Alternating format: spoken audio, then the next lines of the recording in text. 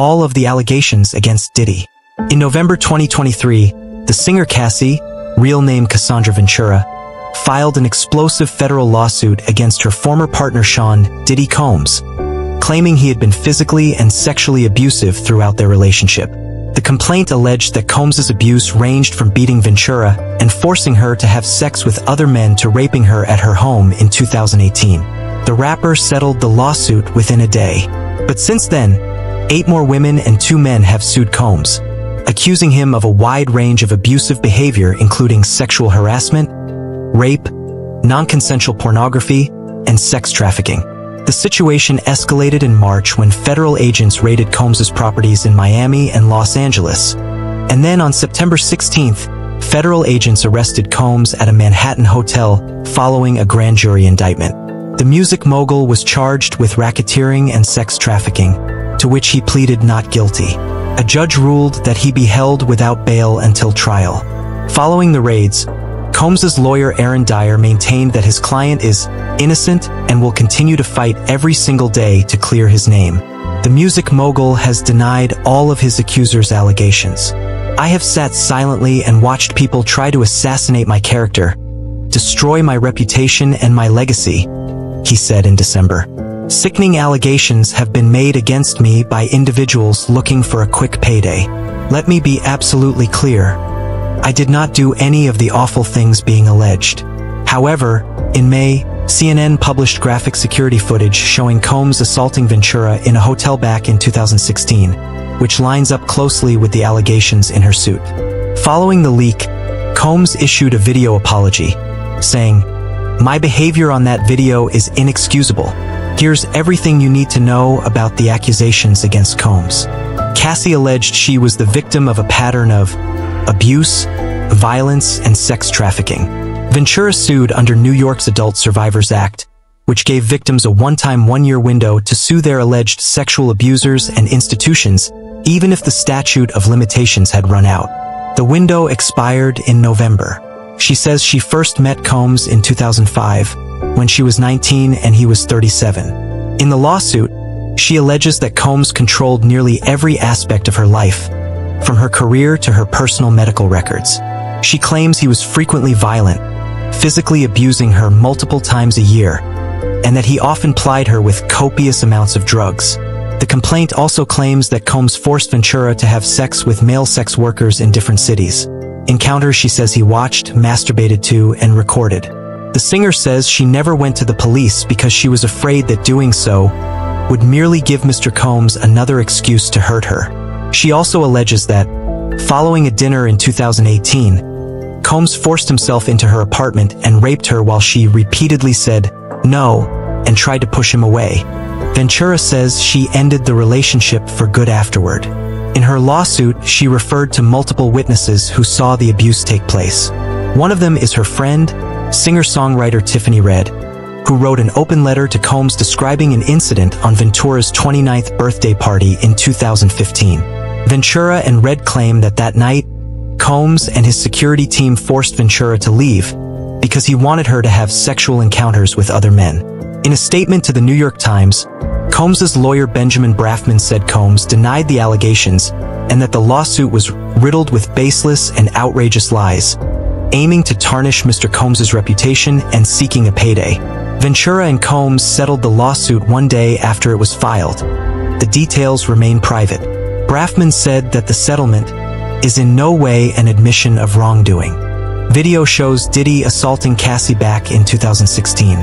In May, CNN released security footage showing Combs assaulting Ventura in the elevator bay at the now-closed Intercontinental Hotel in Los Angeles in 2016. The video appears to support a similar incident Ventura described in her suit. Combs followed her into the hallway of the hotel while yelling at her. He grabbed at her, and then took glass vases in the hallway and threw them at her, causing glass to crash around them as she ran to the elevator to escape. Ventura's complaint reads, after the video was made public, Combs posted an apology video on Instagram. "I take full responsibility for my actions in that video.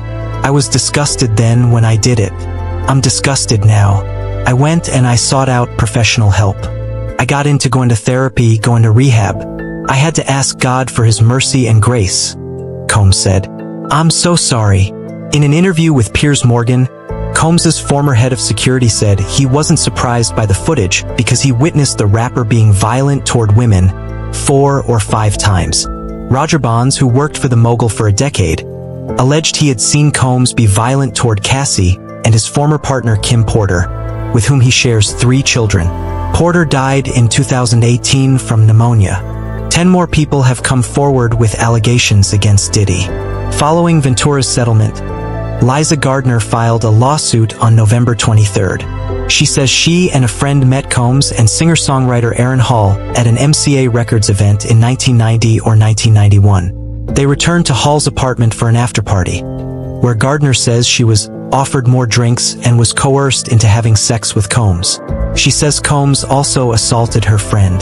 The lawsuit claims the encounter left Gardner shocked and traumatized. And as she got dressed, Hall allegedly barged into the room, pinned her down, and forced her to have sex with him. Gardner claims that Combs came to the home she shared with her friend a few days later and allegedly attacked her again. He came to the house looking for the friend because he was worried she would tell the girl he was with at the time, according to the suit. In another complaint filed the same day, Joy Dickerson-Neal alleges that in 1991, she reluctantly went on a date with Combs, who intentionally drugged and sexually assaulted her after their dinner. She claims that Combs recorded the assault and showed the tape to other people. While Dickerson-Neal did not go to the authorities immediately after the alleged assault, she says she did eventually file a police report with unspecified agencies in New York and New Jersey. The complaint says prosecutors told her they'd need to corroborate her allegations, but she believes possible witnesses were terrified that Combs would retaliate against them and that they would lose future business and music opportunities if they made a statement backing her account. A spokesperson for Diddy said the 2 women's claims are fabricated and accused them of exploiting the Adult Survivors Act. Another woman, referred to as Jane Doe in the complaint, filed a 4th lawsuit on December 6th, alleging that Combs, his longtime lieutenant Harve Pierre, and a 3rd unidentified assailant trafficked her across state lines from Detroit to New York City and gang-raped her at Combs' Manhattan recording studio in 2003, when she was 17 years old. Pierre, who previously served as president of Combs' Bad Boy Entertainment, has also been sued by a former assistant, who alleges he used his position of authority as plaintiff's boss to groom, exploit, and sexually assault her several times between 2016 and 2017. In February, Combs' former producer and videographer filed a federal lawsuit against the mogul, alleging Combs sexually harassed, drugged, and threatened him. According to the lawsuit, Rodney Lil Rod Jones worked on Combs' most recent album, Love, and lived with him between September 2022 and November 2023. Jones alleges he was the victim of constant unsolicited and unauthorized groping and touching of his anus by Mr. Combs.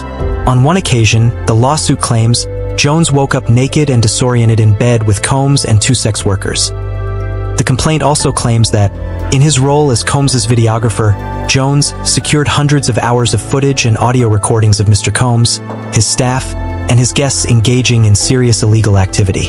The illegal activity the suit alleges includes acquiring drugs, soliciting sex workers, providing laced drinks to minors, and sexual assault. Jones's suit names several other defendants, including Combs' son Justin, Combs' chief of staff, Christina Coram, Universal Music Group CEO Sir Lucian Grange, and former Motown Records CEO Ethiopia Habtemariam. Combs' lawyer, Sean Hawley, denied Jones's allegations.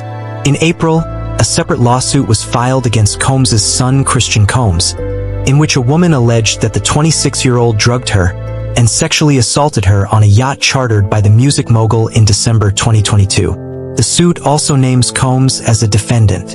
In her complaint, Grace Omarque accused the rapper of aiding and abetting his son. Omarque, who worked on the yacht as a steward, also claimed she witnessed partying and drug use between celebrities and constant rotation of suspected sex workers.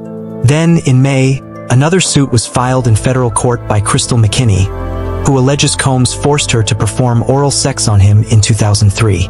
The lawsuit was brought under New York City's Victims of Gender-Motivated Violence Act, which gives survivors a 2-year look-back window to file civil claims against their alleged abusers after the statute of limitations has passed. Combs has yet to comment on the allegations. On May 24th, April Lamprose became the 7th person to file a suit against Combs, accusing him of drugging and assaulting her over several years beginning in 1995, per NBC. Lamprose claims she first met Combs in 1994, when she was a student at the Fashion Institute of Technology. She alleges that the next year, she met up with him at a bar and gave into pressure from Combs to drink because of his delusional and violent outbursts. After a few sips, Lamprose felt uneasy and says she was guided into a car that took her and Combs to a hotel, where he forcibly kissed and grabbed her, despite her telling him to stop and saying that she felt unwell. Ms. Lamprose was being raped by Mr. Combs, and she soon passed out. The lawsuit claims, Lamprose says that after the incident, Combs wooed her back by sending lavish gifts and flowers. Per NBC, the lawsuit includes a photo of a handwritten Valentine's Day card signed from Puffy. Combs allegedly assaulted Lamprose for a second time later in 1995 and a third time in 1996, forcing her and his then-girlfriend, Kim Porter, to take ecstasy and have sex with one another. Lamprose says that she vocally opposed this idea, but Combs reminded her that he could make her lose her job, the suit claims. Lamprose claims that Combs watched the women while he masturbated before sexually assaulting her. The 8th accuser, Derek Lee Cardello Smith, sued Combs alleging the producer drugged and sexually assaulted him at a party in Detroit in 1997. Cardello Smith, 51, says that he met Diddy while working at a restaurant. The men allegedly went to a party where they met a group of women and later had sex with them. The lawsuit claims that Combs offered Cardello Smith a drink, which he believes was spiked. He alleges he passed out and woke up to the producer having sex with a woman and telling him, "I did this to you too." Cardello Smith was convicted of sexual misconduct in a separate case and is currently incarcerated. At a preliminary hearing conducted virtually in August, he testified that Combs offered him $2.3 million in exchange for dropping the lawsuit. He rejected the settlement offer. He also produced prison visitation records showing Combs's name. On September 9th, Combs failed to show up to a virtual hearing on the case. As a result, Lenawee County Circuit Court Judge Anna Marie Anzalone awarded Cardello Smith a $100 million default judgment, to be paid in $10 million installments beginning in October. But on September 18th, Anzalone set aside the judgment after Combs's legal team successfully argued that Cardello Smith did not serve the lawsuit in accordance with Michigan law. And because Cardello Smith's allegations date back to 1997 and are well outside the statute of limitations, the lawsuit is expected to be dismissed.